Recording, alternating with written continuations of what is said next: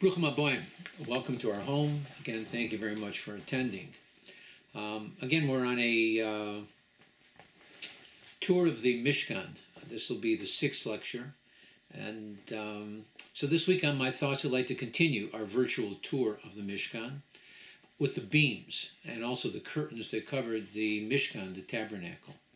You know, Rashi stated in the beginning of chapter 26 in the portion of Truma that the curtain that separated the Holy from the Holy of Holies was woven with figures on both sides. On one side was the figure of a lion, and then on the other side was the figure of an eagle. Now, as Naim Torah states that this alludes to what we call the Kisei HaKavod, the throne of glory, which is fashioned with four faces, one on each corner of the throne. On each one of the corners is an image. On one corner is the image of a lion, the king of wild animals. On another is the image of an eagle, the king of birds. Then the image of man, the king of the world. And the last, an ox, the king of domestic animals. Now, both the figures of a lion and an eagle were both woven into the curtain. The keruvim, the childlike figures that rested on the cover of the ark, were fashioned with the faces of man. However, the fourth image, that of an ox, was omitted, since it would have reminded God Almighty of the sin of the golden calf.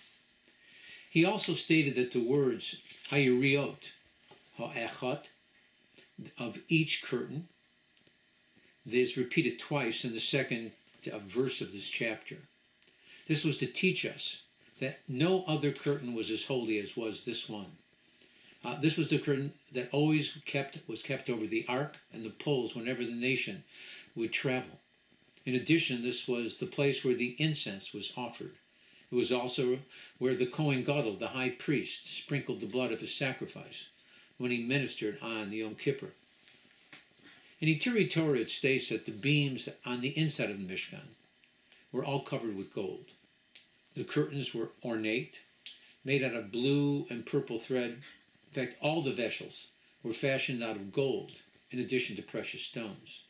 However, the outside was covered with simple goat's hair. This is important because it teaches us that the beauty of a person's wealth should be displayed on the inside, so as not to evoke envy, jealousy, and hatred from others, what we refer to as an ayin hara, an evil eye. The Torah tells us on 26:15 that the keroshim, the beams, used for the Mishkan were to be made out of atzei shittim, cedar wood. Now, the word shittim is mentioned 24 times in this portion, which is an allusion to the 24,000 men who would die in the future because of the sins committed at Shittim with the Midianite women. The wood also alludes to the tzaddikim, those righteous individuals who are compared to cedar trees, as the verse says in Psalm 92:13, where it states, Tzaddik katamur yifrach, that the righteous will flourish like a cedar tree. The Orach Chaim stated that the ethical significance of the word keroshim becomes evident if one transposes two letters of the word. Then the word would read kesharim, which means forming connections. By means of these beams, both the celestial forces and the terrestrial forces were able to unite. The beams needed to be 10 cubits high. Well, 10 is a complete number, which alludes to unity, a state which is essential when dealing with sanctity. In addition, the Torah required that the width of these boards should be 1.5 cubits. This number is an allusion to the holiday of Pesach, which we celebrate by eating both a whole matzah and a half piece of matzah. With the whole matzah, we make the blessing over bread, which symbolizes freedom. Then, whereas the half matzah, the one that we use for the blessing over the mitzvah of matzah, symbolizes slavery. The other half of the matzah we use as what we call the afikomen, which symbolizes hope and salvation. Altogether, there were 48 boards used in the construction of the Mishkan. Now, the number 48 alludes to the 48 prophets that would prophesy for the children of Israel throughout their history. In addition, there are 48 watches that were performed by the Kohanim and Leviim in the temple. 48 is also the number of cities that were allotted to the Kohanim and Leviim when they first entered the land of Canaan. 48 also connects to the 48 paths of wisdom. In addition, it states in Pirkei Avot, the Ethics of the Fathers, in chapter 6, that for one to acquire Torah, they must have 48 qualities mentioned in the Mishnah. In addition to the boards, there were also 7 bars used in its construction. These bars allude to 7 women who served as prophetesses. 7 is also an allusion to Moshe Rabbeinu, Moses, our teacher, who was the 7th generation, beginning with Abraham, our father, Abraham Avinu. There are different opinions about the number of bars that were used to hold up the Mishkan. There is one opinion that there were 7 bars that held up the walls. Rashi on the verse states that there were 2 bars on the north wall and another 2 bars on the south wall of the Mishkan. In addition, he follows the opinion of the B'raiset Melechos on Mishkan, which states that each wall has as having its own center bar that went through the walls. Then together they would equal 7. This verse in the portion of Truma, the verse in portion of Truma states that you shall make bars of shittim wood, 5 for the beams on one side of the Mishkan. So the Talmud in the tractate Shabbat, commenting on this verse, says that the center bar worked miraculously, meaning that one single pole miraculously bent around the corners to pass through all 3 walls. In that case, there would have only been 5 bars on each side of the Mishkan. Yonas ben Uziel questioned as to where did the children of Israel find the wood for the middle bar. The Talmud in Shabbat states that the middle bar was 110 feet long. The Talmud says that the angels cut down the ashel tree that Avraham Avinu, Abraham our father, had planted, and they floated it in the sea. When the children of Israel crossed the sea, they took it with them and used it in the construction of the Mishkan. Miraculously, it encircled the whole of the Mishkan on all 3 sides. Now, based on the opinion that the center bar extended around all 3 sides, it helps us to understand as to why the nation somehow was able to put up the Mishkan, yet they were not able to keep it up. After all, there were 600,000 able-bodied men between the ages of 20 to 60. Plenty of manpower. However, without the miraculous center bar, the walls of the Mishkan could not stand on their own. It was only in the merit of Moshe that this miracle occurred. Once he performed the miracle, it then continued to occur for all the 38 years in the desert. Now, the number 5 connected to these 5 bars have a deeper meaning. The Zohar states that the 5 bars were meant to symbolize the 5 fingers on a person's hand. The middle bar was the longest of all the bars, alluding to a person's middle finger, the longest of all the fingers of one's hand. Now, in previous generations, young children would begin their study of the Chumash, the 5 books of Moses, with the 3rd book of the Torah, the book of Leviticus. One would have to wonder why, especially since it is the most technical of all the 5 books of the Torah. It is referred to as Torat Kohanim, the book of the priests, since much of this book deals with the sacrifices and instructs the Kohanim as to how they should perform their service in the temple. Our sages tell us that the reason why young children began their education of Torah with this book is that they are, as I've mentioned in a previous lecture, the guarantors of the Torah. When young children recite the words of the Torah, it is perceived by God Almighty as pure souls bringing pure sacrifices on the altar in the temple. As the verse states in Hosea, U'neshalma forum sifasenu, we will render the prayer of our lips in the place of the oxen. So just as it was the middle bar that miraculously supported the Mishkan, so too it is the lips of young children reciting the words of the sacrifices which have supported our nation throughout our long exile. This may also connect to the advice given by the Rambam, Maimonides. He stated that a person should always choose the middle road in life, except when it comes to two traits, anger and ego. Then a person should always go to the extreme. One should never get angry, and they should always be humble. And I really think it's one. The reason why a person gets angry is because of ego. Me? You did that to me? I also believe that it is with the fingers of our hands that we do our work. The last word stated in the Torah that concluded the creation of this world was la'asot, to do. In Hebrew, this world is referred to as olam ha'asiyah, the world of action.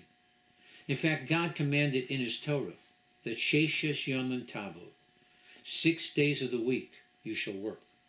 From this verse we learn that not only is keeping the Shabbat a mitzvah, but in addition, working 6 days of the week is also a mitzvah. Now, the number 5 is also an allusion to the 5 parts of the soul, what we call the nefesh, ruach, neshama, chaya, and yechidah. The Mishkan also served as a form of atonement for the sins of the nation. There are 5 expressions of anger that are connected with God Almighty. They are kahas, charon, av, chema, and ketzev. But does God really get angry? Does he possess human emotions? Our sages tell us that God's anger is expressed by him removing his presence from our midst and allowing nature to take its normal course. Verse 15 ends with the word omdim, standing up. The Chassam Sofer stated that these boards were omdim, which he translates as permanent.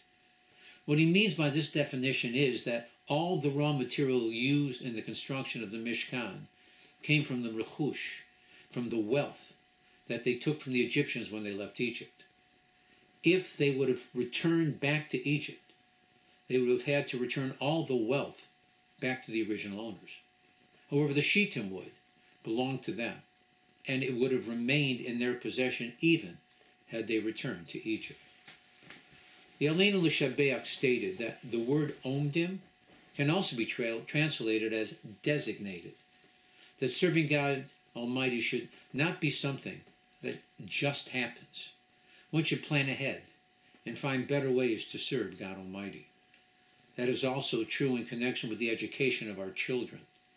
It requires forethought. But Tzadok Cohen stated that different parts of the Mishkan represent different groups of Jews. The Keroshim, the boards, represent those individuals who have sinned. These boards are proof that even this group of sinners share in the destiny of the nation. Now, our sages tell us that in the end, with the coming of Mashiach, all sinners will do tshuva and become one with the children of Israel. Chapter 26 in the portion of Truma begins with the 10 curtains that were woven to cover the Mishkan. Rashi states that these curtains were to be used for the roof and for the coverings of the outside boards. The Shem MiShmuel states that this portion is entirely devoted to a description of the various parts of the Mishkan. Verse 3 tells us that there were 10 panels of curtains that were coupled with hooks that joined them together. As the Baal HaTurim states, that these 10 curtains are an allusion to the 10 Commandments. The Or HaChaim said that the curtains were divided 5 and 5, just like the 2 tablets, with 5 commandments inscribed on each one. The symbolism is crucial here. The Mishkan functioned as a constant reminder of the purpose of the whole system of worship. By the fact that the Torah states that there had to be 2 sets of 5 curtains linked together rather than just having all 10 curtains sewn together. By doing so, the Torah kept the image of Matan Torah, of the giving of the Torah, with the giving of the 2 tablets vivid in the minds of the children of Israel. Similarly, we also read in verses 7 and 9 that there were an additional 11 panels of curtains that were laid over the original 10 curtains that covered the roof of the Mishkan. Once again, the 5 and the 6 curtains were not all sewn together. Rather, they were connected with hooks.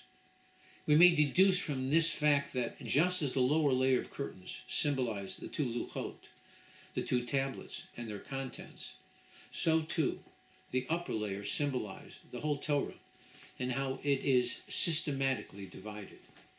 You know, the 5 curtains are an allusion to the 5 books of the written Torah, and the additional 6 curtains allude to the 6 orders of the oral Torah. Thus, the Mishkan had the 10 commandments at its deepest layer, indicating that it is they which lie at the heart of the whole system of Jewish life. One layer above the written is the oral Torah, which is a direct consequence and outgrowth of the fundamentals expressed in the 2 Luchot. You know, the Mishkan, according to most opinions, was overlaid with 4 coverings, 2 that were woven from wool and linen, 1 from goat's hair, and the 4th made from animal hides. This physical world that we live in is also made up of 4 levels. They are domain, the inanimate represented by the earth; someah, plant life, vegetation connected to everything that grows; chai, animals, beings that have a life force; and medaber, mankind, one who speaks. Each level is connected to the one below it, all moving upward to God Almighty in all of his glory. The curtains were woven from a mixture of wool and linen. The Be'er HaChumash questions as to why it was necessary to mix wool and linen together in the curtains of the Mishkan. According to Torah law, the mixture of wool and linen, which is referred to shatnez, is prohibited. What is the reason that our sages tell us that shatnez is forbidden? It goes back to the beginning of creation. The 2 sons of Adam both brought sacrifices to God Almighty. Cain, who was a farmer, brought flax as an offering, but not the best quality. His brother Abel, who was a shepherd, also brought a sacrifice, but he brought from the finest of his sheep. God accepted Hevel's offering, but not Cain's. Well, this created a rift between the 2 brothers, which eventually ended with Cain killing his brother Hevel. Based on the Medrash, we don't mix wool and linen together. However, in the temple, God's house, which was a place of total achdut, of unity and love, there was no reason to be concerned that hatred and division could exist. Mizbeach HaNechoshet, the copper altar, is referred to with 3 names. In chapter 27, in the portion of Truma, it is called Mizbeach HaNechoshet, the copper altar. Although the altar was made from acacia wood, it was overlaid with copper. In the portion of Yisro, it is called the Mizbeach Adoma, the earthen altar.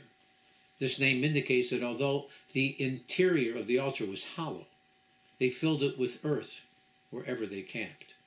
Also in verse 38, beginning of the chapter, in the portion of Vayakel, it is referred to as Mizbach Ha'olah, the sacrificial altar. This name indicates that the primary purpose of this altar was to offer sacrifices to God Almighty. Previously, in chapter 25, the Torah stated that God Almighty had shown Moshe a blueprint of both the Mishkan and all of its furnishings. This included the copper altar. When adding here that the altar was to be made with acacia wood, so the Torah is elaborating on the fact that although Moshe had been shown the picture of the completed altar when he was in heaven, what he saw was a completed altar made out of copper. It was now revealed to him that it was not made out of solid copper. Its base was acacia wood that was covered with copper. You know, there were 3 constant miracles that were associated with this copper altar. Although the fire burned on the altar day and night continuously, it did not burn through the copper plate, nor did it char the wood. Secondly, the altar stood in an open courtyard without a roof. Yet no matter how hard it rained, the fire on the altar was never extinguished. And third, the smoke that rose up from the altar always went straight up like a pillar. It made no difference how hard the wind blew. The Hebrew word Mizbeach, altar, is spelled Mem, Zayin, Bet, and Chet. These 4 letters are an acronym. Mem for Mechila, forgiveness. Zayin for Suchut, merit. Bet for Beracha, blessing, and Chet for Chaim, life. So that all blessings could be gained through the sacrifices that were offered on the altar. That was the reason given as to why no iron utensils were allowed to touch it. The altar was seen as a means to attain life, whereas iron is seen as a metal that brings about death. The Aksav Kabbalah stated that the verse in the portion of Truma, the beginning of the chapter 27, tells us the dimensions of the altar. It says there it was to be 5 cubits long and 5 cubits wide. By the verse stating that it should be Rochev Revua Yiyah, meaning that the altar must be square, the Torah is telling us that these exact measurements of the altar were not mandatory for all times. However, the fact that it was square, well, that was mandatory. The Talmud in Zvakim states that the altar could be any size as long as it was square. The question becomes, why was it necessary for the altar to be square? The Zohar says that a cube alludes to God's ineffable name of mercy, what we refer to as the Yud-Kei Vav-Kei. The gematria, the numerical value of this name, is 26. A cube is made up of 6 sides, 12 lines, and 8 points. 6 plus 12 plus 8 equals 26, an allusion to God Almighty. So rather than steps leading up to the copper altar, there was a ramp. The Torah states at the end of the portion of Yitro that you shall not go up by steps onto my altar, so that your nakedness should not be uncovered.